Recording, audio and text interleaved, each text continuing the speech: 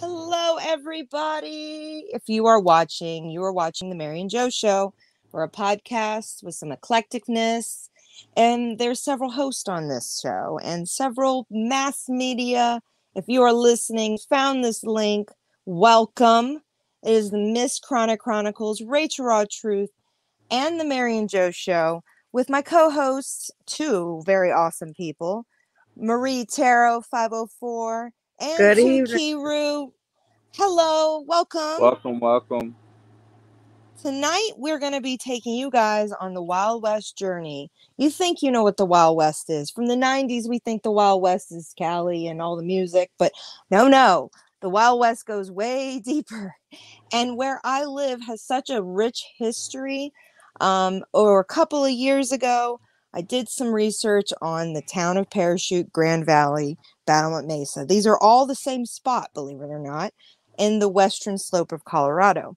And with finding the history and the roots of many years that I lived here, I found a PDF that was quite incredible, as it entails over 173 slides describing in very big detail. Let me open up this real quick. Let's see. And if you guys can't see it, I'm very sorry. I'm going to do the best I can to make it available to see. Let's see, view tab. So in 1970, I think it was, is when this was initially published. Hold on one second. We got a sensitive computer tonight here. Hold on. Turn on the mic. Here we go. All right, there we go. So, yeah, I think this was done in... That was published in 1970? I believe so. Let me see here. 1973. And it was done by one of the locals, Murray, the Murray family, if you see it, by Elaine. And so this particular document, I have the rights to at least share it with you guys with fair use, but I do not have the rights to read word by word and take no breaks and to not have any commentary in between. So obviously, if you guys are listening, it's kind of a treat. It's like a story time episodes docuseries with a podcast twist here. So obviously Marie and Tuki are into history. We're very into the little nitty gritty that we don't understand or know, but being the town that I'm in, being the recent events of Ghost on Camera, being the strange events many years ago that brought me on this journey, as I will be touching, and so will the rest of my lovely co-hosts, and their own circumstances and spiritual situations that like open doorways. And we're like, oh my gosh, let me research that. And It just opened the floodgates. So, we can put it like in the shortest context that I am really feeling honored to be the one that is the voice here for Parachute, Battlement, Mesa, and all the locals, and I'm sure we'll be seeing this and future locals, because what I'm going to do is gather all of the things that we need to understand from this document, along with the history and the rich roots that are Colorado, and especially Western Colorado, because even today, as someone who grew up in Denver and a little bit in this area when I was in my middle school days, I was not aware, even only until today, that the Colorado River wasn't the Colorado River. It was a man-made structure that we, the Western Slope, should be very proud of, but it also was a huge conspiracy. And in so many words, this still, everybody, is an explicit show, so if you don't like cursing and things like that, just don't listen, because we're gonna probably curse our asses off. Right, a bunch of Louisiana sailors up in here, and I'm a mountain mama with a Louisiana twist, so can't help it. But it's pretty incredible to see what kind of ruggedness and corruption, like the brothels that existed all through this canyon, along with just the homesteaders who fought for their land. Like, it literally was a reality that at some point in this episode, I will share with you guys how the Indians quite literally would go away in the winter when it would get cold. About this time, they'd start taking their harvest and leaving and moving and not tearing up the soil or whatever. And then, go ahead. So Go just ahead. just think in advance. How advanced were these Indians, if we think about it, that they knew how to do the planting there? When we Right. know, which we'll Right. cover on further when we get Yep. to the water sourcing. Right. I mean, it's incredible feats of and I think I read it was over 8,000 years. These people in my area are one of the last of the Indians that still have family in this state. That Oh, says a lot. That's a heartbreaking statement that you've got still some that have had 8,000 years. We're talking old history. Like we Years. always oh my gosh. Let's talk 8,000. about that. 8,000 years. Right. So Dinosaurs wait, and the Mayans before were Egypt like built their right. pyramids. Is it 8,000. They before have Rome? they have proof in the caves in Glenwood we will talk about in a future episode that there are old tools of metal that do not exist in this country, which means the Oh, really? migration. Yes. And Were they're in they? I crystal wonder if they were caves. like chisels or. No, they were literally bronzed and like it was like these migrators, who were they? But their tools were put in the cave. Their body was never found. There's so many stories we're Oh going to talk wow, about. maybe Yes. that was And their they're crystal cafe. Like caves. that's where they put their things. Like who It knows? Like was. whenever I leave my job site, I put my tools in my chest, and I leave the site. Let me It's interesting. let me just let the listeners know, if you don't know about Western Colorado, you will by the end of this episode, and so will I. Not this episode, but all of them. The docuseries and the audio podcast that I'll be releasing here. So I'm not the best reader, don't hate. But I absolutely want to put my Can I passion read into some of them? this. I'll read some of them. Please, I hope you do. If I Yes, could, if we can see it properly. the main thing, We're gonna work exactly. on that. Let me see if I can do exactly. How do we do next pages? It just let me do that. Maybe it's like this. That's what I'll have to do. All right. Is the whole screen showing, or should I change that? Let's see here. View screen. I'm gonna make it full screen. That's not right. How's that? Is that better? I have to zoom in. Yeah. Oh. All right. Let me try to make it a slight bit bigger, because we do want all the listeners as well to enjoy this moment. So, is that better? Nice? Let we forget. A Let short we forget. history of early Grand Valley, Colorado.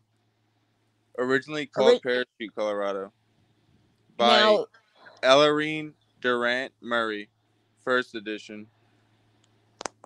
let's see. Dedicated to parachute pioneers. Now, Yep. I saw something we're going to eventually. Why is it not let me? Man, I feel like an old lady right now. Let me figure this part out. I feel like an old man. Sorry, guys. Do you? Sometimes. Let's see if I can get. Oh, that's what I need. I am not no old person. Y'all gonna have to stop. Stop yourself, Not yet, baby. All right, so we've got the introduction to Parachute Creek, Battlement Mesa, Wallace Creek, Morrisana Mesa, Morrison. It's Morrison now, I think. That's a different name. I'll take it from 10. Go for it. Okay, Rulison and Holmes Mesa, the railroad, land, water, and rage rights, schools, churches. First, early recreations, crimes and disasters, mineral wealth, and postscriptions. Postscripts? Postscripts. Yeah, postscripts. Okay, so I think that. And then, so this is the exciting part. Let me just say this. I have not even looked at the table of contents because I wanted it to be like opening a present. So if really, you said you read it. This is the. I did read like half the book, but I didn't read the table of contents because I never wanted to like know what the fuck. I've never read that in my life. What was it that we saw that you said? Here we go. So, do you want to take this, Tim? I don't know if it's The big history enough. is a project sponsored by the product of the combined efforts of the members of the House Culture Club of the Grand Valley, organized in 1894. The oldest study liberate. Yeah, you should take it over. You take it, girl. No, it's for you. We're adding a little Southern spice to it. I already warned the historians about that. I was like, we have a little accent, all of us. I don't even know where we're at. The Yeah, where do we Study and leave Literary Club in Garfield County. The members have generously contributed their time, memories, material, and skills to this project. And I, a member of the club, have been privileged to do a research and assemble the facts and items I felt would be of general interest. I wish to thank the club for their confidence in me. It has been a wonderfully rewarding experience. The Home Culture Club and I wish to thank the pioneers themselves and their sons and daughters, as well as many others who so graciously have shared with us memories and experiences and events related to them over the years. We are also most grateful to those who have furnished us with documented information and photographs concerning early events which made this short history possible. Many of these kind, generous people, though but precious memories now, are not and never will be forgotten. I wish to express my personal thanks and gratitude to all. I feel weird saying that because I'll do this part. Okay. I'll read this part. I wish to express my personal thanks and gratitude to all that have aided me in so many ways in arranging and getting these manuscripts ready for publication. Roberta Ogden. Sorry, guys. I'm horrible at names. I'm the worst. So I'll give all the names over. No. I am too, but I'm just going with it. We are. For proofreading, which has been a time-consuming and gracious effort on her part. Virginia Wells for typing all of the original manuscripts, which has also been a gracious and time-consuming effort for her. Linda Dutton and Brenda Litston. I'm saying that wrong. Brenda, we're going to go first names, okay? Who have so meticulously typed the final drafts for publication after I have made so many changes, deletions, and additions to the original document. A very special thank you to our granddaughter. Well, we'll leave that part for the rest of you guys to read.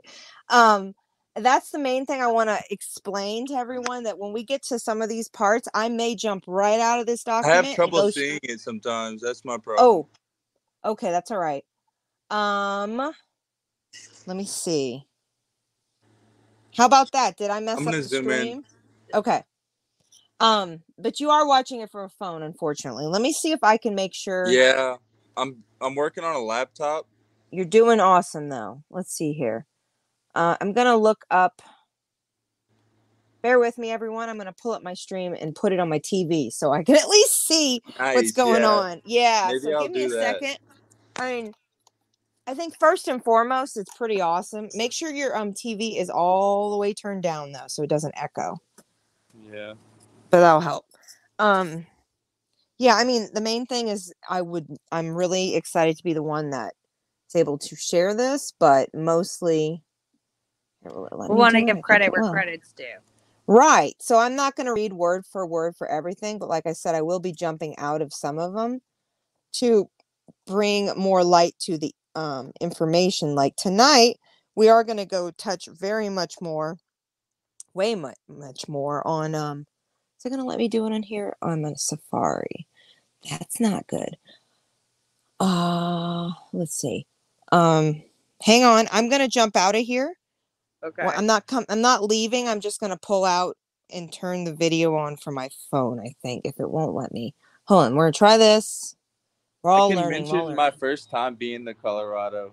Please share while I work this out. It came up to me to mention it. It was a very strange experience because when I showed up, I experienced maybe my third time of seeing snow fall.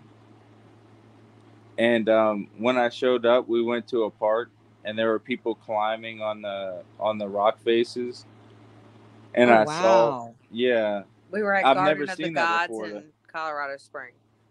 Fantastic. And I saw a guy that was or maybe a lady that was wearing an orange shirt. Yeah, I'm not exactly sure who it was, but they were wearing an orange Right. shirt, and I could have swore they might be like 3,000 feet up in the, or however far up in the sky. I saw them like Right. maybe an ant in Oh, the were they on a distance. mountain? They were on the side of a rock face. It was Oh, like a 90-degree yeah. angle, like a It straight always rock freaks face. me out when I see that. I Yeah, totally and feel you. I saw them, and they were just ascending. Like it was just an average day for them. And for me, I was freezing to death because I come from like a humid, warm climate. So Right. I can hardly stand the snowfall slightly. And they're climbing in the snowfall at a 90-degree angle, thousands of feet up. It's truly intimidating when you Right. first arrive. There's a lot of things, and there's different culture, and it's just something I've never experienced. And right off the bat, I thought I might be entertained just by watching, watching and observing how awesome some of the people are. Right. No, I mean, honestly, They have Colorado, what fun I doing great remember as a things. child is it was everything was upslope because I started off in Denver for me. And then I remember it being like the mountains in the distance until my mother brought And me to the like air's Pikes thinner. Peak. Yes, I used to get bloody noses all the time coming from New Orleans. Yeah, My skin did not adjust for maybe 4 or 5 years. and you Seriously. kind of feel dizzy sometimes when the All the elevation's time. different. You I can get felt dizzy sick to for your like a month or stomach. two when I Oh moved my elevation. gosh. Yeah, I mean, nosebleeds are pretty common. Like you're just talking to somebody and all of a sudden nothing good, you know? But no, I mean, this is one of the parts of, can you still see the screen okay, guys? Yeah. It looks like it's on. I have it. There's no echoes on your side. No. Great. I got it to work. Okay.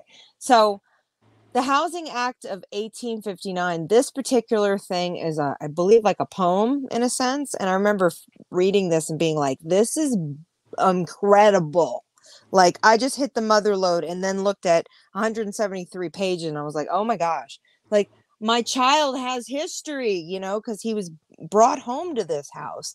I love this town. I grew up when I was, 11 years old seeing the mountainside unconstructed. So when I start talking about the time periods we will touch on future, way down the ride after we're done with this, in the future, I think it'll be exciting to kind of see the whole transition of how this town, and for listeners who are getting to know this podcast or if you've never been to Colorado, hey, you might want to come see this crazy little town we're going to talk about. Because from the Yeah. Indian standpoint and the documents I have to share, all the things. I'm going to stop I've been to a right lot of now. places too, and Colorado was a very beautiful place as well. It's majestic. It really is. It's colorful to the point that It's it really humbling. does look like God took or the universe or whatever you believe in, took a paintbrush and painted it. And you're just driving into that painting. That's pretty much how it looks out here all the time. And us who Yeah. live here are jaded. The And sky. right. And a lot of people, I mean, if you live in a big city, you can understand this, that you can close your eyes and hope for the idea of what it used to look like. Here, there are real places that they probably, like we said in our last episode, have never found these people on a mountain in their cabin before. They're still there from like smallpox. People that have been there their whole like for generations. Right. So this particular poem, I'm going to read it and then we're going to jump over to a quick facts about this town and then we're going to jump back to this and then we're going to touch on some Indian information. So hold on 1 second though. Can you guys cover? I got to take the dog out. I'll be right back. Yeah, that's fun. Yeah, I was thinking about Indians in southern Louisiana. Yeah, Native Americans in southern Louisiana and the swampland and how conflicting it can be to exist out there. There's like mosquitoes, heat, Right. water, just water rising and falling. And how do Like, they say you build know? a camp and the water rises, and there's Th- predators, natural predators out there. There's boars, a lot of That's things. some hardcore climate. If you've never experienced the boar in firsthand, You're in for a shock. yeah, Right. they're very They're heavy not friendly. and tough. It's nothing like Pumbaa. They have No. very thick skulls. They're I'm not sure if it's territorial or what, but if you're walking through the woods and boars see you, there's a good chance that they might charge you, and they have very, very sharp tusks, and it can cause huge lacerations or this and that. Don't they It's eat full people bones? I'm think pretty that sure they maybe they do. can take a pig full on, but this is a very large pig that has razor sharp And he's teeth got tusks. that are tusks. And they're hungry, They hungry, protrude aren't out of they? their face, and they're razor sharp. Yeah, Poor listeners are like, what are we hearing? yeah, That's yeah. Okay. We'll cover that one day.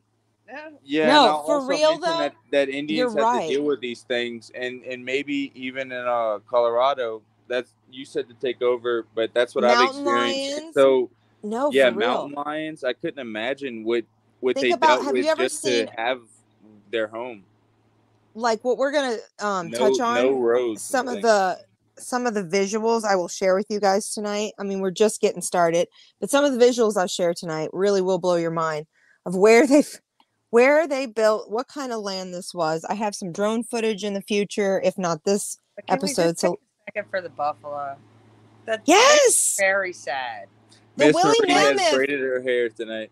The woolly mammoth are the most. They found so many in my area. It's just not even funny. So if you think about that, they all migrated here. The Indians always followed. Even down into Texas, there's like buffalo. It was buffalo land. Oh yeah, right. So clearly, we've There's just still taken Montana, so much, man. We've just taken. We're gonna touch on so many different places, and I just can't wait to share. Yes, I just wish one day that we could free roam animals and let horses be horses and cattle be cattle, or not cattle, but cows of any sort, any type of large animal. Let them be themselves without it being a hunting ground or somewhere where there's some type of resource gathered from animals. I may not be of that's what they're meant to do, is standing to run in here, but I still want to eat my steak and live their life. Hey, what we're going to learn about tonight, even the there can area, be a fine balance possibly. The Native Americans, when they took away their land, we will learn about tonight, a big portion of it. They only told them, you can't live here anymore, but you can come hunt where we live. Come and get your animal. Go away, though. Even the whole thing, yeah. It's incredible. What we're going to learn tonight is just eye-opening and touching. That's kind of rude to even say. Yeah, I know. And there's visuals I will be showing. Right. Okay, here we go. So I'm going to read this, and then we're going to get into the fun stuff. So this is a poem that this is the first one I ever read, and I was like, oh my gosh, this is incredible. I can't wait to get into this. So Housing Act of 1859.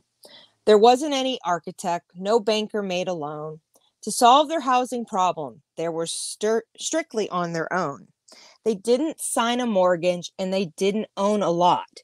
Just stopped the covered wagon at a likely looking spot, meaning the view was incredible. Okay.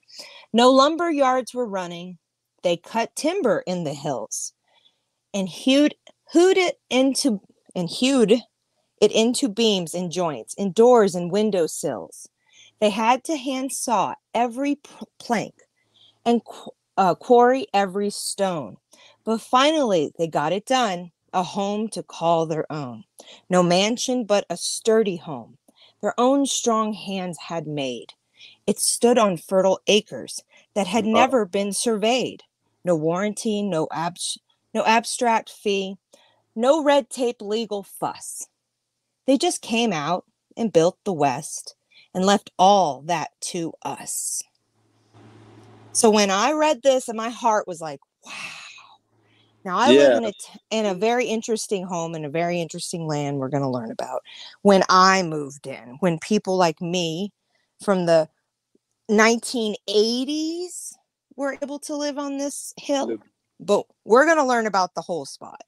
So without further ado, let me also pull up something very interesting, because this is where we want to go. Hold on a second now. Thank you for all your patience tonight. I'm not looking at the comments, so I apologize if I'm missing out. But I'll be back. So we've got, I think this is the one. Yes, indeedy. Now, this is just the simple facts, quick little, let's pull up some ideas here. Now, Parachute runs along the I-70. That's Parachute there? Right here. And Geographically. yes. And let's give you a little idea of in the map. There's Grand Junction. Can you guys see this okay? I Yeah. don't know if you can. Okay, good. And if you look, we're going to be looking at a lot more maps. But if you look at kind of this area over here, where the Utah area, this is where most of the Indians that I live, Native Americans that I had lived in their land, were forced to go up north or they migrated completely south. But most of them, for over huge amounts of time, we will be discussing in specifics. Denver is 3 hours away to the east. And so if you can imagine, this was the area that was booming way before our town got crazy. Yeah. Now, it's an interesting place because it's land that was Indian owned by the Ute Indian. They're they pronounced the town incorrectly and thought it was like Pakashoon, but it's like parachute is what the white people initially thought. So what we're going to learn in this little short, quick excerpt here are some amazing quick facts about the area. So located in the crossroads between the rugged mountains, ridges in the mesas, and plateaus of Colorado's western slope. The region surrounding Battlement Mesa and Parachute was once the seasonal campground of the Ute Indians. Later, the area appealed to the early settlers who tired of cold winters in the high mountain terrain, sought a more modern climate for ranching and farming. As a result, the valley is rich in both Native American history and as well as that of early Colorado settlers. Starting in the mid to late 1800s, the area transitioned from first farming and ranch to mineral extraction with links to both the east and the west coast via the railroad and later by the automobile. Today, in the 21st century, Parachute and Battlement Mesa are highly desirable communities. Yes, Battlement Mesa, desirable communities for those seeking deserve recreational opportunities and a desire to enjoy the great Colorado outdoors. Now that's the come here, move, and buy our expensive property logo. But this is where things get interesting. Did you know the town of Parachute is the home of the rock that burns? Now, this is a The rock that burns. What is that? The rock that burns. In 1882, pioneer Mike Callahan built a cabin with an oil shale rock fireplace, despite stern warnings from the Ute Indians. So the rocks already were rich in the oil that we pull out of the earth when we do fracking out here. He built his fucking fireplace out of that, right? Oh, wow. And the Ute Indians told him not to. The shale rock from the fireplace ignited and set the fire to the cabin, which burned to the ground forever afterward. Mike Callahan was an oil shale advocate. Mike Callahan, was this Mountain Callahan? So they named it that. Mount Callahan, the spectacular peak west of Parachute, was named in his honor. In addition to the oil shale, the area is rich in sodium ash deposits as well as abundant amounts of natural gas, including propane and butane. No wonder it smells funny here all the time. Locally produced natural gas and soda ash are now sold through the U.S. and worldwide. Isn't that incredible? Just think about that. You're like a byproduct. He probably lived in that house in a certain time where he didn't need the fireplace. And then his brand new house. He's like, screw those Indians. They're trying to screw me over. I'm going to light this bitch. Fireplace, huh?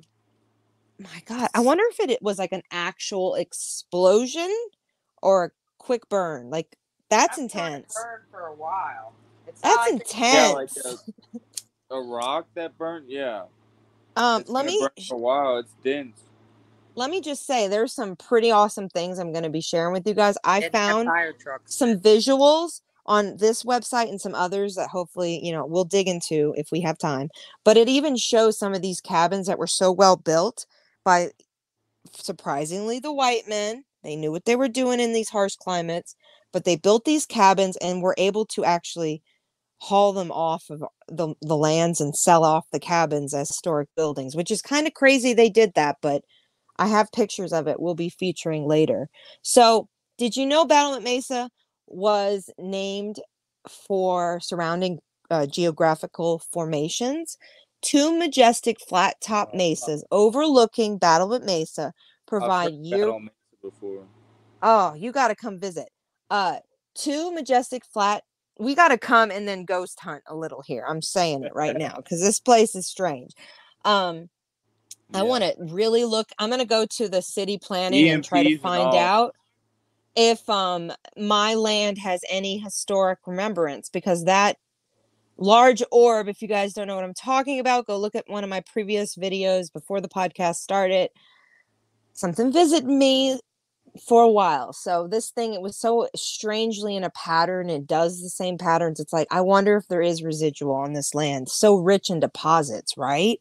Definitely. I mean, holy crap. I feel like many of places they're undermined, but there's a lot of Is residual energy on Earth. Do we know right now? Do we know in this group here? Do we know if oil is a spiritual conductor? I don't know if it is. Is crude? I haven't even thought that deep into it. That's a great. It's a good thing to look into, right? I don't know, but what I do know is we're running out of it. Right. Oh, wow. Watch us find out the It's properties of it far too late. Wait. Say it again. You go for it. Go for it. Watch us find out the properties and the importance of these properties far too late, you know, when we run out of the material. Well, I think that's why they're slowly making it a legal thing. Like, my area is very involved in fighting for oil families, as you would. And, you know, we're coming from Louisiana. They're oil families too. These people are being moved all over the country. Like, I just heard the debate for Colorado, we will touch on the future, is that their real argument is that why isn't Canada giving us Colorado water? Why isn't they got plenty of water? Why isn't the Missouri River helping us out? You know, like, come on, greedy bastards. California doesn't need all of Colorado's water. This is a real thing, people, currently happening, like this year conversations. So, yeah, I probably will eventually move away from this area, unfortunately, because I like water.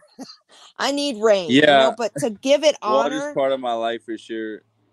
To give it honor, to give it love, this area, I want to learn all that I can and share all that I can on my podcast as an ode to the memories that I have in this area, the positive, and all the interesting things that I'm going to learn from living in this spot and you guys being in this amazing journey. So, the next fun part, let's see here. Let's go.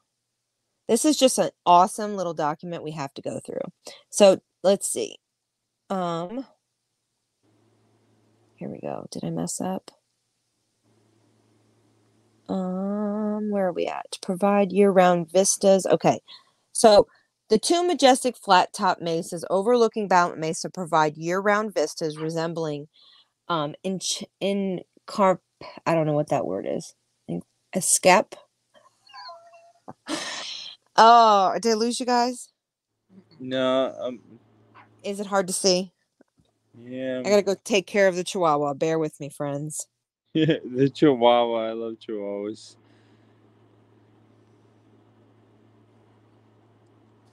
And I walk outside and there is rain. It's so funny. Hello there, Parachute. You're being funny with me. So, let's see here. I would like to. Where are you at? We're at the two majestic flat top mesas overlooking Battlement Mesa. I don't know what that word is. Escarpments.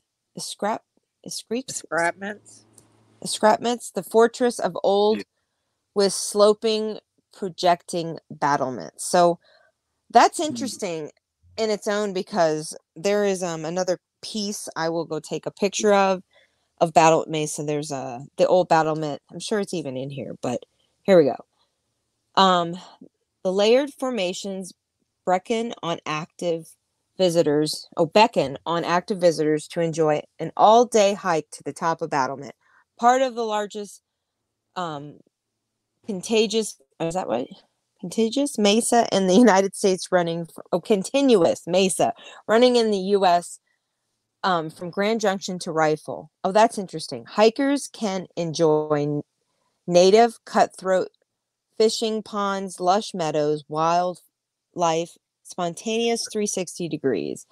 Pioneer ranchers from the Colorado River Valley uh, beneath these mesas, uh,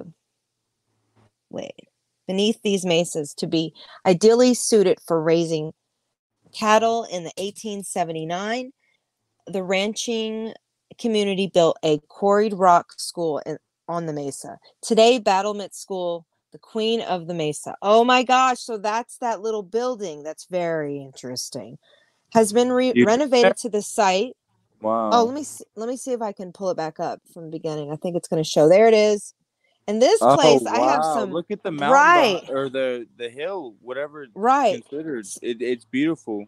Isn't that amazing? So like what they That's say amazing. is that in the mountainside, if you can kind of see that they look like parachutes, all of the mountain peaks that Oh, are okay. establishes from. But then, hold on. See that too? Look at the shadows in the mountainside. They look like parachutes. So that's Yeah. supposedly what. But okay, let's go back to the fun stuff. So, all right, this is the one I'm gonna. If you guys want to read it one by one, you're more than happy to. But the one that really got me was this part. So, did you know Parachute is the only town in the world with the name? According to legend, a member of the Heidel survey in 1879 noted that the watershed pattern of the ruined plateau north of the present day Parachute resembled parachute lines and chose the name Parachute for the area. So that's what I was just saying. Mountain like gives these like weird echoes. And then for the area, according to a June 30th, 1910 edition of the local paper, which I'm going to go to my local library soon and pull up those actual things, see if I can get photocopies. I want to give you guys like a whole rich experience of me sharing this docuseries and podcast with you guys who are just listening in audio form. So you can kind of learn. If you're one of those people who don't want to read a book, well, guess what? I do all the work. We're all here together now. So, um, it says, however, the town's name came from the Ute word Puckashoot, which is when I looked it up, it didn't sound like that. I'm Pakashu. like, I don't right. Because when I played the little Siri sound, it sounds totally different. So everybody, I suggest you So should we look rename this up. the area? They already did. Like It was bring it back initially to its. Grand Valley. Here, it gets better. Yeah. And this is the corruption of the area at the first taste of it. You ready for your little tiny piece of bread with some butter? Yeah. Here it comes. Yes, Here ma'am. goes. In 1904, this is 2 years after the water situation, okay? So they're like on it.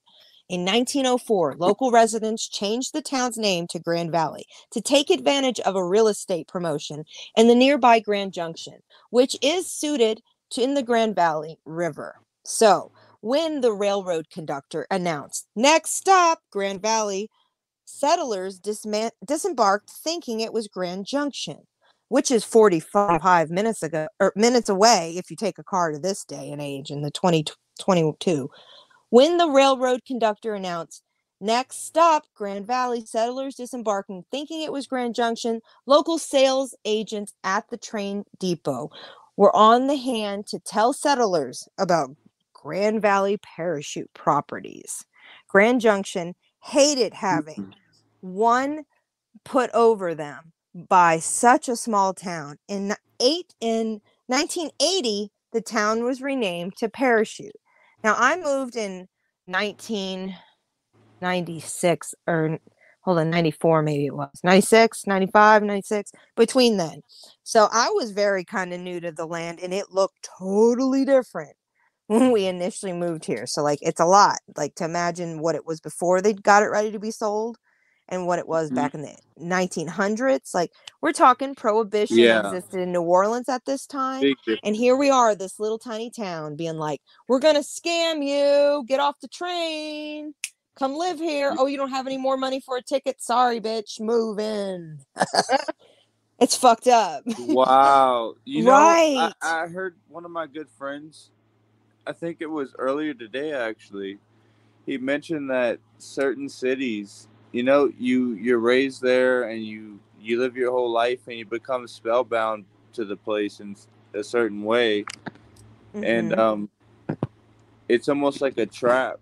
It's like you can make your way out and do great things, Right. and something always pulls you back to come and check it out again, and Right. I've noticed a lot of predominant figures die in their city, and it's kind of crazy. Like they travel the entire world, and they lay their head at the same place that I don't know, that But spellbound you them know to what? something that brought No, them back every time. no. Let's put it out there. You know who But wasn't there's one of also them? people who are successful in their Jim cities. Morrison. He died in Paris, did he not? And then he came and was Yeah. buried in Hollywood, right? Yeah. I think so. Am I wrong? Am I completely off? I'm probably totally wrong. I'm gonna insult Ashley, who's listening. One of my fellow YouTubers, Loner Morrison. Look her up. Yeah, I don't know. It's an interesting analogy. It is true. Like when you get older, I think we do fight for that nostalgia. My only reason for coming back to this town was it was still practicing the 1980s, like what we're going to learn a little bit about of their um build a dream, a pipeline idea.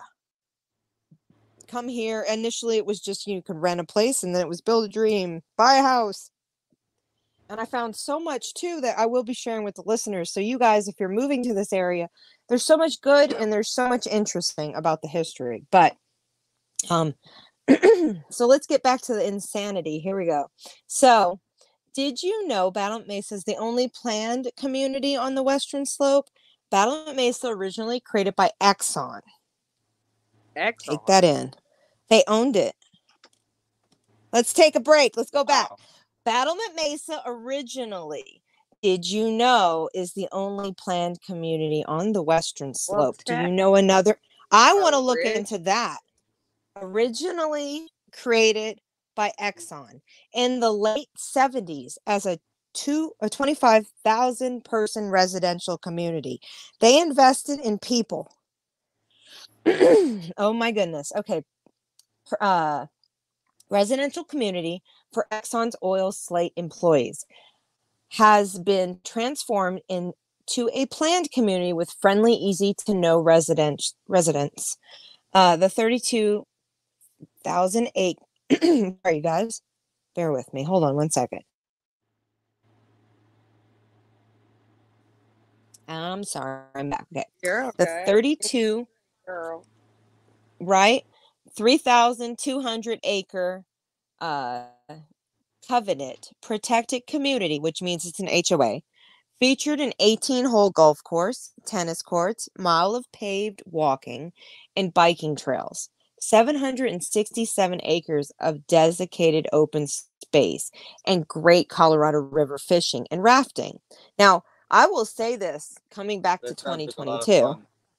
Oh, it is. And actually everything is pristine. Like they don't play around. It's an interesting place. Yes. And so did you know Parachute promotes alternative energy? Isn't that funny? Now let's look at the history. Let's just take a moment. They came in, took the land. We're going to talk about all that. We're just, all we're doing is a palate cleanser. Have you ever had like a tapas, guys? You know, you eat a lot of little things and then you're sort of full. Maybe you'll eat more. You know, that's what we're going to do tonight. Tomorrow I'll even be reading some more, but let's see. Here we go. Parachute has acknowledged the importance of alternative energy by recently installing solar flowers which provide energy at the visitors cabin and information center off of I-70. Now that's not enough, Parachute. That's bathroom lights at the rest stop, Parachute. Do you hear me? Not working with that. But yes. Yeah, real shit. But it's nice to see that we are putting it on the roadside. I'll say that's an improvement. I also will say that in the 1990s that I lived here, you know, they were just starting to put plants in the ground and make it look like a community. Before, you kind of look like you're in a desert just plopped down, which you will see in this brochure we're about to go pull ourselves over. Like once you put a city in the desert, like it starts to appear like it's It's where And you they should did be. nuclear on my land. I can't wait to talk about that. You ready, guys? Nuclear So we're not testing? going to. Oh, let's go there. We're not going to go there yet, but you will find out. So this is the awesome Coloro is his name. It sounds like cholera, but it's not. It's Coloro. Chief Coloro. I know. Okay, and if you look up the word Chief Coloro, you will find so much about this interesting man. Let me just blow your guys' mind. Chief Coloro is the symbolic of the period of the transition parachute area, as he was the chief of the Ute Indians who first called the area their home. And he also knew the first permanent settlers in this area. Drawing by Connie Murray from a Colorado Historical Society photo. Now, oops, I'm sorry. So let's just this is a black and white photo. I apologize. Hold on. Man, guys. We're going to do this so I can see it. All right. So this is a cabin. Now I got to find out the location because it looks similar to a hold on, let me make sure can you even see? You can't see it, can you? Damn. Wow. Hold on, guys. Hold on, let me stop sharing this and we're gonna get it set up. At least I read it. That's what's important. So share. Let's go to I can't wait to show you guys this. All right, so let me go back to the lovely chief. My mouse pad's not my friend. Here we go. We should So this is a few different chiefs throughout time, you know? We will. I think we should definitely hit on New Orleans history and their Indian tribes because that's the land. We're not just talking about New Orleans. We're not just talking about Colorado. Straight up, don't you want to look into your family's heritage and understand the roots more? I think it makes sense to understand why they had to move. About our family's heritage, but like where our mother is from is DeRitter, and I don't know if y'all know, but that was actually named after a lady. Really? Yeah. And DeRitter. Actually our great grandfather, him and his dad found water to bring to DeRitter. And wow. Like they figured out where to, I guess, basically dig, but you have to go so far. The canal. They were the canal and originals. Then, well, they didn't. It wasn't canals. It was like making wells. Gotcha. You tee off a yard, and they were able to figure out where to go. But they basically I don't know the technical term. I'll have to look it up. But it was like this metal looking thing, and they would stomp the ground until they found out where the water was. Anyway, but then what's crazy is that the way that he died, this is just a quick story, but the way that he died is he was out at his farm and his horse kicked him, and he got up like he was a country boy, you know. I mean, he was a man. He had kids. A lot of people walked in. Yeah, he was in his early 30s. Well, he went home. He went home that night, and in front of my grandfather and his other children, he died. He had a heart attack and died. Oh my goodness. Yeah. That's terrible. But wow. My grandmother Rosella was kind of heartbroken after that, but they clearly had money because of the water. Right. He did find the water, but just a crazy little story because I know that we're going to get into the whole water situation there. Right. No, I mean, I'm going to probably start a little clip tonight of that too, because I think it's worth sharing at least just the visual. But just so you guys get an idea, this is the Indian, and I'm sorry, Native American Indian. They were referred to that. They understood it. We're not being derogatory, just to make that very clear. Any listeners, let's be friendly here. But the actual Native American chief, Colora is how they pronounced it. So this one we're going to go with. Was a Ute chief of the Ute Mountain Utes, skilled horseman and warrior. He was involved in a treaty negotiating with the U.S. government in 1879. He fought during the Mesa massacre. 8 years later, his family members were attacked during Colorado's War. He was placed in the Jefferson County Hall of Fame in recognition of his for the contributions that he made to our country and indeed our state and nation. Now, the things I think are very interesting about him, let me just read one of my favorite parts because he's a little naughty man. Let me just say this. This is interesting, though. Colorado was born in a Comanche. I'm not saying that right. Comanche. Born a Comanche. Thank you, sir. Yeah. Oh my God. Poor listeners, your ears. Okay. About 1810, 5 years later. So think about this. He's a 5-year-old little boy. 5 years later, there was a battle in northern New Mexico, which resulted in him being kidnapped by the Manchi band of Utes. He received the nickname Red or Colorado, which is what Colorado stands for in native tongue. It means red. So for his particularly red skin or as compared to the Utes. So this is the part that just cracked me up. Hold on, let me find it at the bottom here. Do you want to read a little bit of this? Let's see. Hold on, let me see which one it is. Or his wife. That was so interesting. Hold on. Let me see if I can see it. Do you want me to blow it up some more? Yeah. Don't mind. Let me do that.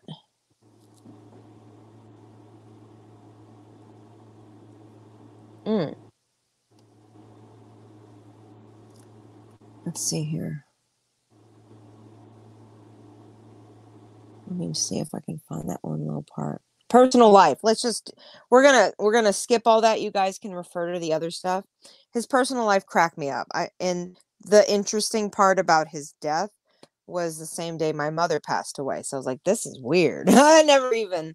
Whoa. Okay. So here we go. Personal life. And my mom never looked into this stuff. And He like, married three women who may all have been sisters. His first wife, Rika, gave birth to 3 of his children.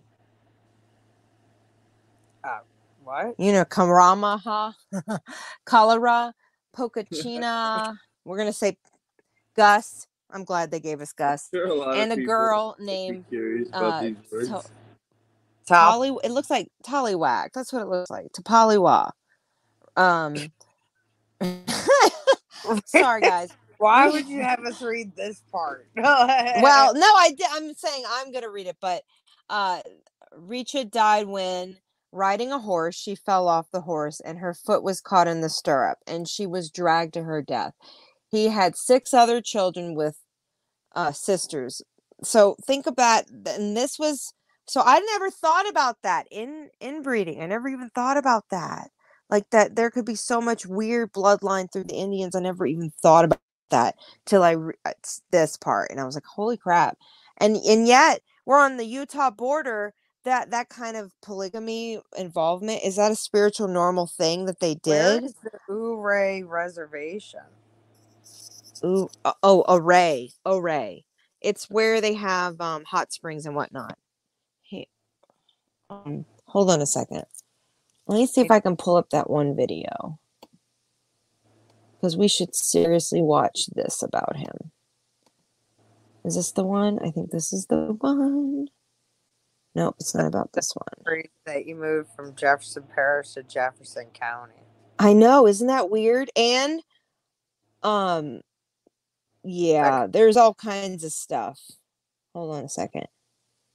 It's going to have to be on our spiritual episode. I'll describe all the symbolism that happened in my life when I moved back to this area. Hold on. We're going to find this great more videos. So, all right. Go for it. So the majority of your life you lived in Jefferson. Guess so. Back and forth. Back and forth, but man. Jefferson all the way, like county or parish. Right? Let's see here. It would be significance of the Jefferson. What does Jefferson mean? Who's the famous Jefferson? Are we talking about the show? Like Jefferson on the $20 bill. You said it, I had to. Right. Yeah. Here we go. I found it. This is amazing. Here we go. Let me see if this will work. I'm gonna have to make it share. Stop sharing. Stop sharing. There we go. All right. Can you hear me? Oh no. Share screen. All right. Can you see it?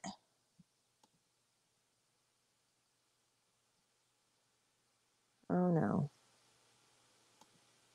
Stop sharing.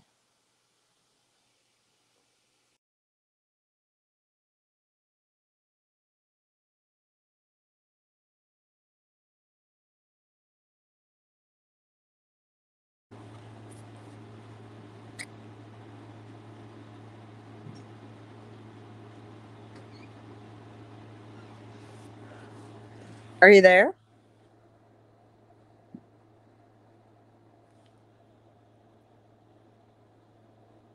Oh, I think you might be muted.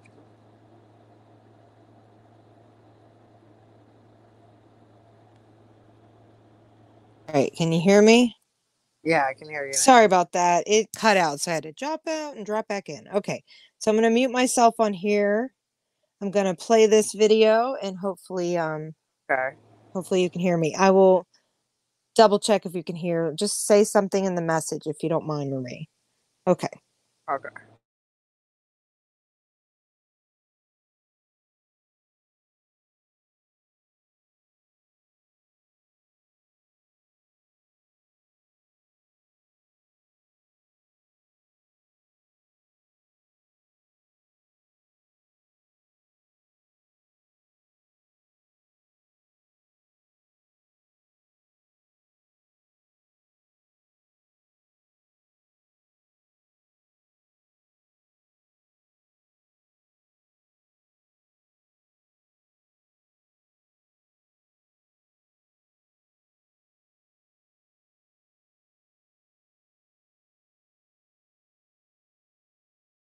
Is an image of the Colero family from around 1874.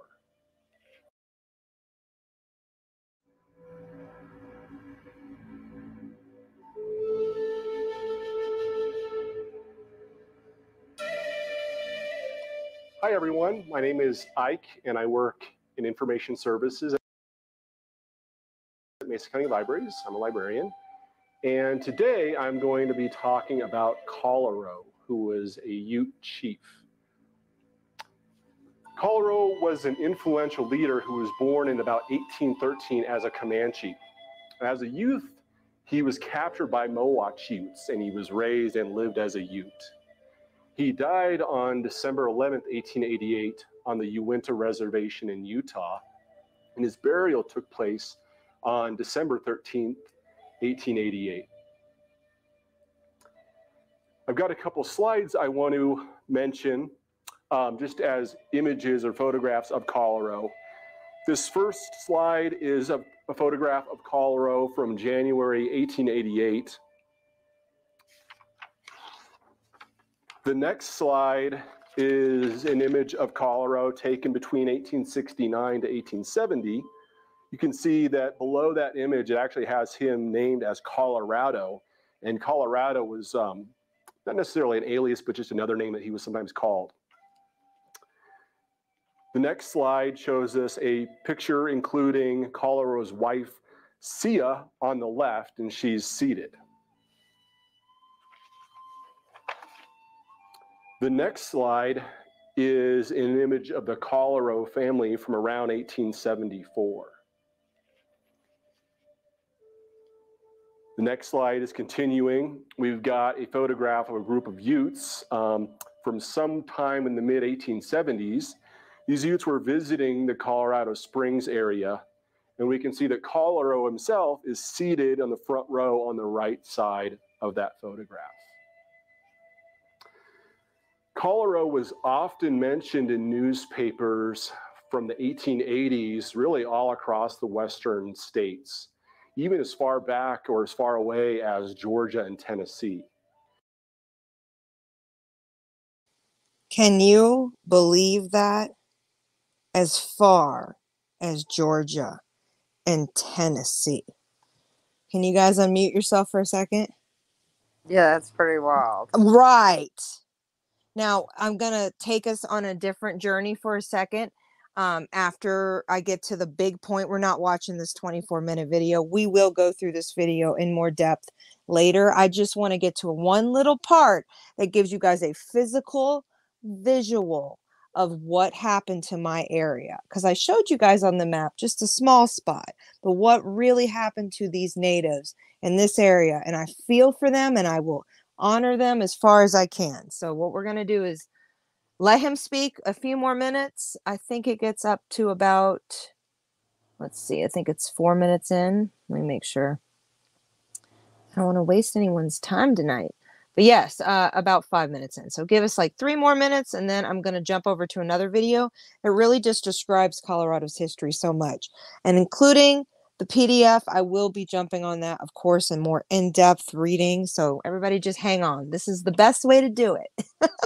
Okay, I'm going to mute.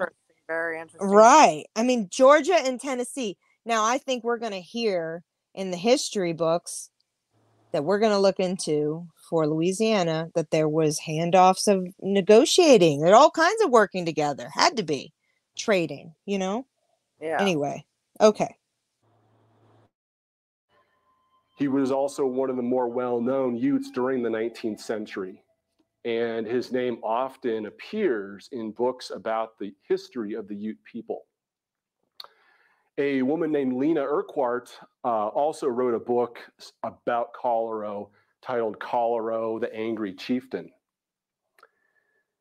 During Colorado's life, he would have witnessed really a complete change in the Ute lifeways. And his ancestral, or the Utes' ancestral homeland, had been reduced steadily during several treaties. These treaties eventually resulted in 3 reservations across Colorado and Utah.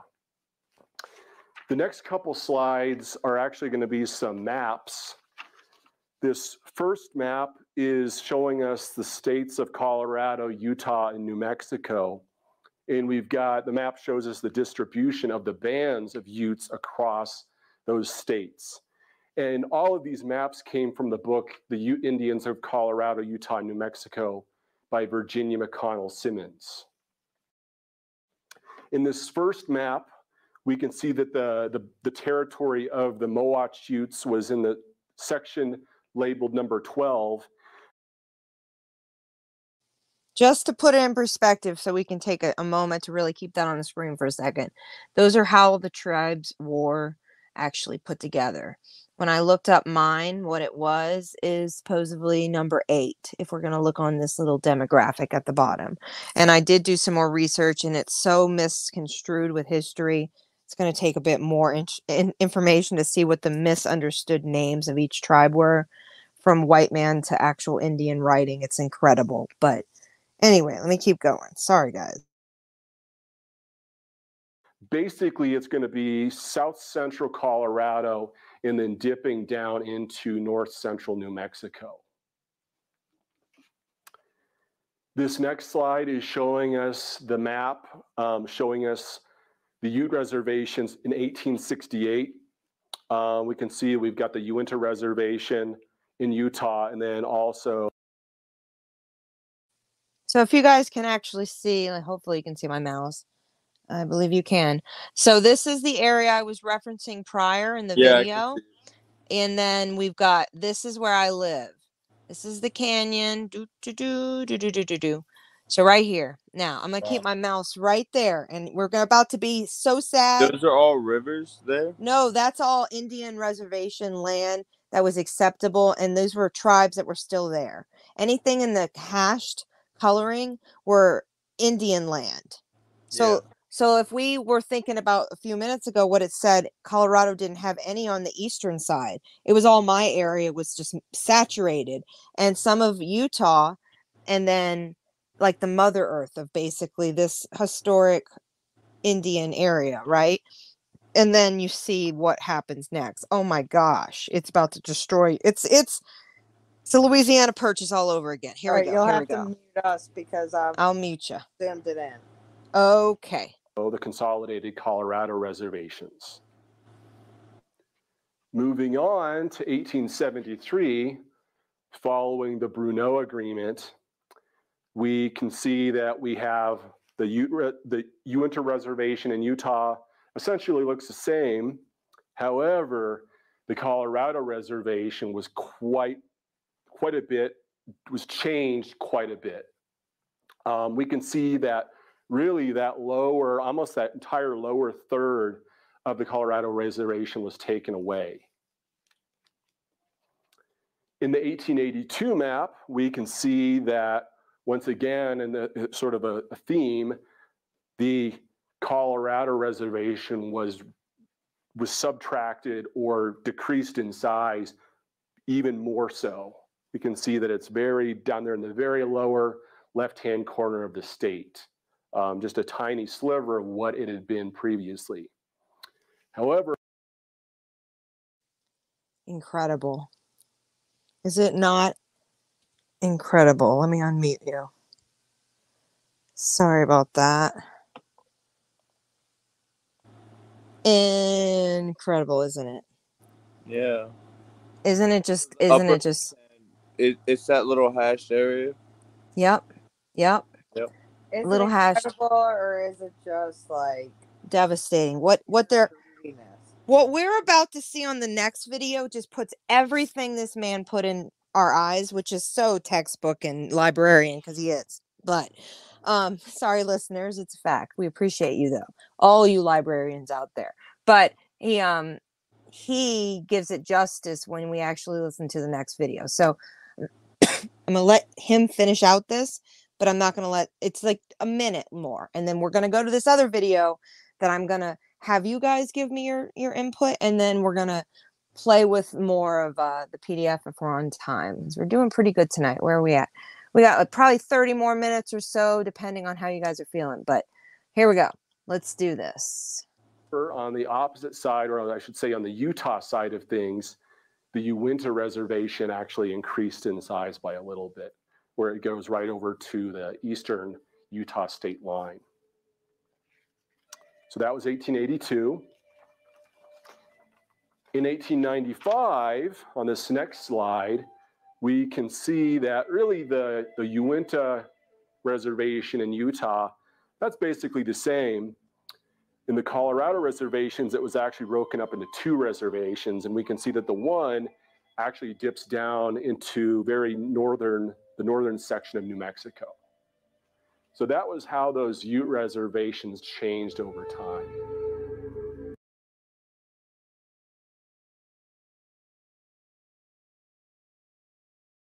Pause.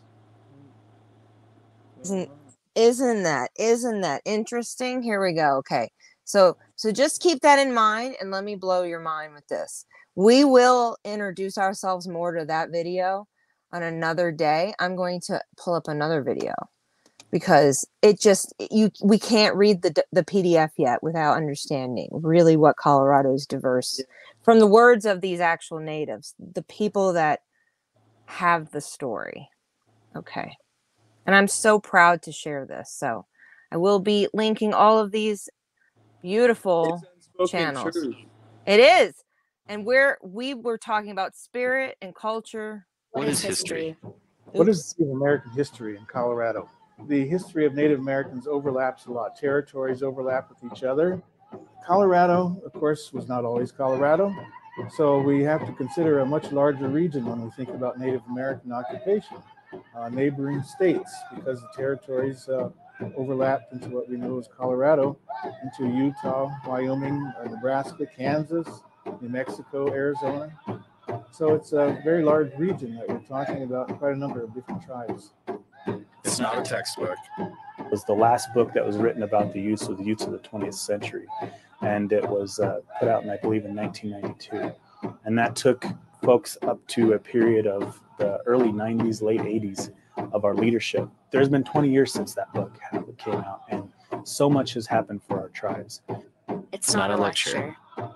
Now, in spite of the fact that we have 35, 40,000 Indians in the state, and we are active in a lot of areas, the fact remains people of Colorado still know very little about Native American history and contemporary Indians as well. It's not just in our past. I would want non-natives to know that we're still here, that we're not an object of the past, that what you see on TV in terms of a burial site being found in the state of Colorado wasn't the last Indian in the state. That we have a population, we have a thriving population. It's all around us. Well, my name is Ben Sherman, and I come here from the Pine Ridge Indian Reservation in South Dakota. My name is Carol Harvey. I'm the Executive Secretary for the Colorado Commission of Indian Affairs here in Colorado. I'm an enrolled member of the Navajo Nation. My name is Ernest House. I'm a member of the Ute Mountain Ute Tribe from Toyoak, Colorado. My name is Terry Knight. I'm the Tribal Historical Preservation Officer, and also what they call a spiritual leader. Over 54 tribes occupied what is now considered the state of Colorado, but this was really not a geographic region to Indian tribes that existed in this area. The Ute Indian tribes, for example, lived within the four corners of this state, but also within what is considered Utah and New Mexico today. So tribes did not look at states as boundaries, they looked at their homelands. And so we had a number of tribes living in this area. The Navajos considered their homeland to be bounded by 4 sacred mountains. 2 of those sacred mountains are here in Colorado, the mountain of the north and the mountain of the east. And so Colorado may be a state as it's considered within the 50 states of the United States, but for the Navajo, it was part of their homeland. Mount Blanca, for example, is the eastern mountain of the Navajos' homeland. And for the Navajos, these mountains were very sacred and they were very important. We have deities that live on these mountains today. The past and the future are very real for us. Dawn Youth and Dawn Girl live on Mount Blanca here within the state boundaries of Colorado. I think people tend to forget that our American Indian culture and heritage was here long before these buildings or these concrete or these roads that were put into place. That culture and heritage have been embedded in these communities and in this ground and the rock and the earth long before we as native even got here. And so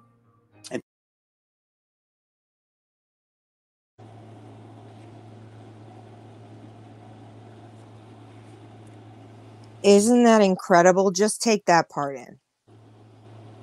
It is so, so think about where they put themselves. The natives, where it was all, what have we talked about so many episodes about gut and a drive and finding your soul? Where are you driven? Like, Right. Holy crap. Right. And if you look at the map, the way that it was constructed, literally, what we're going to find out through the history and in this video, I have to stop it here and there so it's not your screen playing tricks on you. I have to stop it for YouTube reasons, but I find it really quite interesting that when we say, wasn't it 54 tribes of different chiefs? And that's what really makes this a very incredible story, to know that my town had this one particular chief who had so much importance as far as he did, how stretching he did. Right, here we go. Okay, I'm going to meet you guys again. Hold on. We're getting it done. All right. it's interesting because when we preserve and we look at things of how to preserve our culture and heritage, that's a struggle that every generation fights with, but more so my generation, because I'm the first out of 5 generations who cannot speak Ute fluently. We can't teach people how to do these things. Yes, we can teach them and show them, but I learned from observation, from being around my parents, my grandparents, my my brothers, my uncles, and doing the dance, learning the songs from them, being there with them, being associated with them. And that's how I learned it, to do these things. And I know those things to this day. But the younger kids, I guess the way you want to get them to dance or whatever is to put it in an iPod and stick it in their ear. Maybe they'll learn it that way. You know, I think someone might think of a traditional Indian as someone that speaks his native language and that lives on the reservation. But over 50% of Indians today live in urban areas, and we are as much traditional as those Indians that still reside on the reservation. Our language is important, our culture is important, our history is important. I have written stories of my family so that my children and my grandchildren will have them, and yet I have never lived on the Navajo reservation, and yet I consider myself traditional as well as contemporary. The persistence of tribes in the United States has been such that we today, for the most part, are able to salvage a good part of our cultures. We lost many tribes, but many have survived. We lost a lot of our cultures in the past, but many parts of our culture survive today. So we are on a path of restoration of our cultures and our traditions. And Native Americans today feel that that was one of the most important things that we can do for our people, is to restore, to preserve our cultures and our languages.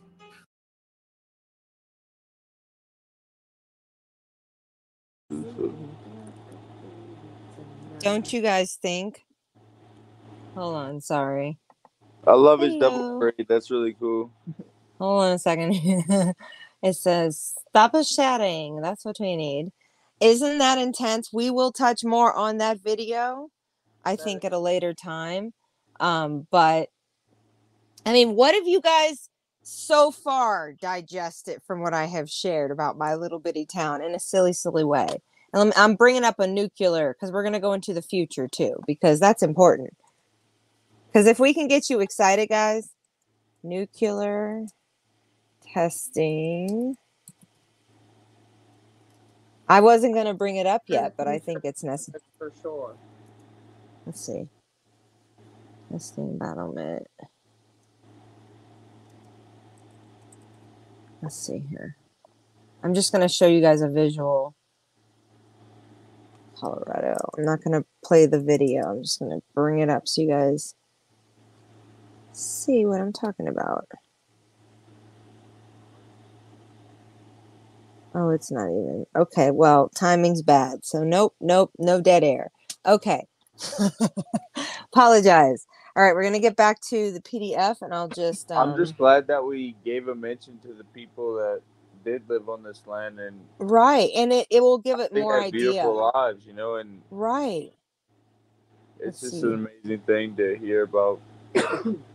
Right, and I mean... Beautiful. Let's see here. There it is. So just to know, we now know his face. We now understand Mr. Colorado. Yeah, look at him. Right. I feel different when you finally see him. You're like, he wow. Looks wise. He is, and he's been in many places, and he happened to end up helping us, this area, settle. And so you would have these log cabins. You would have, you know, the settlements be very harsh. Hold on, let me pull this down so I can read it myself. So first family of Parachute, and their first home they built here. And from the left to right, Miss Halbert holding a Lotta Sherhorn, next to Luther and Mark Hulbert, Minnie, I love the name Minnie, Clark, Lou, Wayne, May Burnside, and Mr. Hurlbert. Am I saying that wrong? Herbert. In the back row. Miss, Billiter, Joe Trimmer, and wife, Frances, also daughter of the Hilberts. Eventually, I would like to even look for their gravestones in the future because I feel like this is all powerful. And I know that you said, you know, and we'll just let the audience know that tomorrow you're going to be going over this way more in depth. Yes. Today further. was. And are you having your Chuki Roo and I will be stepping out tomorrow. We have some things, an event.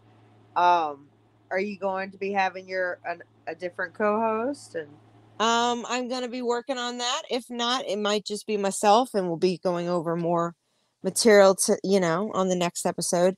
But yes, I'm working on a local who also works in the original train station we'll be featuring. I think it's shown right, and she has a lot of ghost pictures. She's gonna probably be sharing in the future because where she works. Let me see if it even shows it. Nope. Definitely be listening Future one. when we get back. That's right. It's just a taste today. We've been trying Do you think to this will be a 2 or 3 parts? Well, this will be like a 50 part. This will be a 50 parter.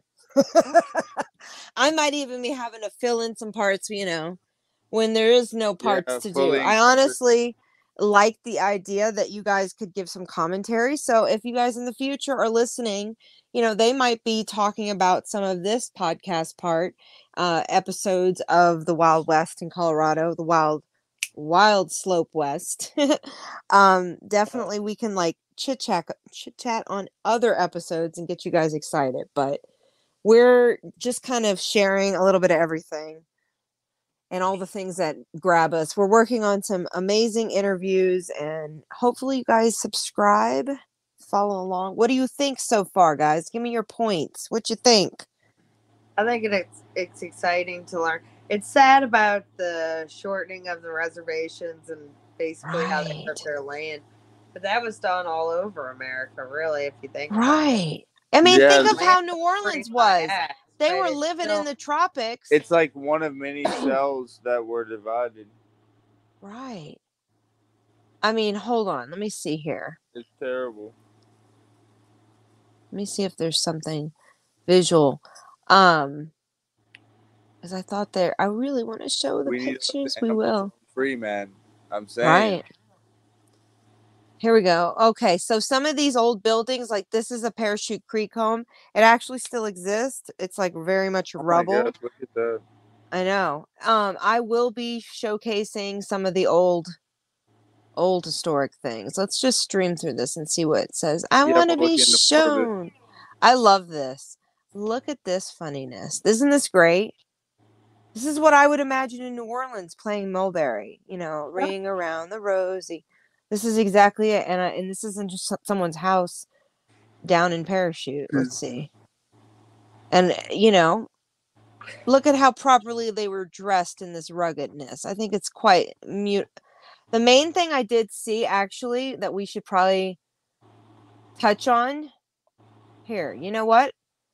I don't think I clicked completely out of it, did I? No. History. We're going to do this. Nope. It did not show up. Let's see. Stop sharing. YouTube. Yeah, as soon as we it did stop. It did stop. It's being a jerk. Wowzers. Well, there's my other video. It's okay. Like I said, tomorrow I'll have a lot more queued up too. I mean, the main thing is I just think it's really important for the people who aren't going to take the time. Maybe you're somebody that lives somewhere else and you've lived in this town a long time ago. Maybe you have family that lived here historically. Yeah, you've researched it. That's right. To hear about people's stories. People lived on that land themselves, That's right. I'm sure there's many legends and stories and history. That's right. Thank you, Dickie's Beer Reviews. Thank you for joining us. We have some guests listening. See, you never know. Follow up on some topics. And I really want to look into some of the old buildings that are local too. So I'm going to start once the podcast starts rolling with all of the episodes of this series.